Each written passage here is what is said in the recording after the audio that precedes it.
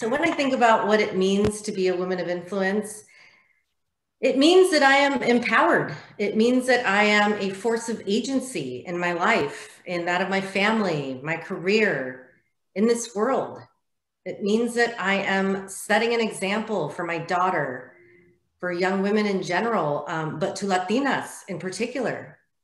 It means that I need to be thoughtful about the type of effect that I want to have, because I want to have a positive impact on others in my family, my organization, and my community. It means that I'm part of a bigger movement that is interested in redefining what it is to be feminine, broadening that definition to include grit and physical strength and business acumen and audacity in terms of being bold.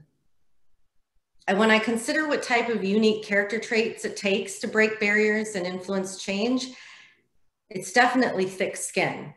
You have to be brave. You have to know that you are likely going to be labeled bitchy when a man might be described as assertive. You have to know that you may be perceived as threatening by men and possibly even some women. You have to know that you're likely to be offered pay that's just 75 cents on the dollar for the same work done by a man.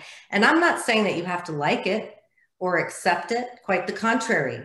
I believe you should note it. Note these things when they happen, label them out loud, document them even. But if you want to be successful, you have to show up.